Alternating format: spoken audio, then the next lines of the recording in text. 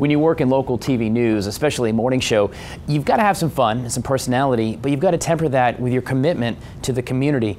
We're not doing a nationally syndicated program. We're actually here in the community. Tyler has created community affairs franchise programming, such as Back to Work. Now, there's a lot more to securing a gig than the want ads in the back of the newspaper. In some cases, Miss Lori Cook, it's about reading Dr. Seuss. 85,000. Yes, that is the number of jobs that South Carolina is going to be filling by 2018 in the STEM field. There's one job field that is reporting that between now and 2018 will add over 3 million jobs. Lori Cook from the RCPL Job Center. We are on the edge of your seats, or our seats as well. Over the past couple of years of doing the Back to Work segment with Tyler, it's been great to establish that partnership between the television station and the library. Part of what makes the Back to Work segment so successful is Tyler's personality, and he's great to work with, and just working with him in order to get the right message out at the right time. Now, that number, is that realistic? 85,000 in the next, 2018 is only 6 years. Another franchise that Tyler created is probably as fun for him as it is educational for viewers. He is so cute. Is that his mama right there? That actually is, yep. Look, I can see the resemblance. It's in the neck. You can see it. Milker? No, she does not have any milk. Are you sure? Does he call everybody dog? No. Okay, all right, okay. All right. Oh, God. Oh gosh. That's enough for me. All right, I'm good. Penny, ears. Yay, I love There you go. There's Africa. There you go. All right, Penny. There's a lot of it. Is this one lion's? Oh, really? I thought they smelled bad on the outside.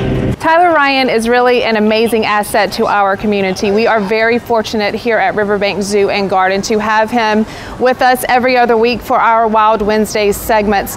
That partnership with WACH Fox has really helped us further our mission here at the zoo of fostering a concern and appreciation for all living things. I just have a little bite. Can I just share a little bite? Maybe just a little bite. Can I just a little bite? Can I get in there? No? Okay. Just thought I'd ask. Expelling any energy at all, and they just sit. Does this mean we're dating? She and I, are we courting each other? Well, yeah.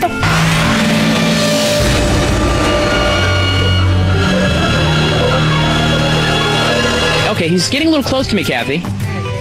Okay, Here we go. Oh, I missed. Grab you a handful there and squeeze it, and if it stays together, go ahead, Tyler. In addition to creating on-air franchises, Tyler opens the door of the studios for a myriad of community members and event organizers. Christy Barnes, first things first, why is there a 6-foot pig sitting next to me? Denise Holland, Nick Wadagaza, and good morning. Good morning.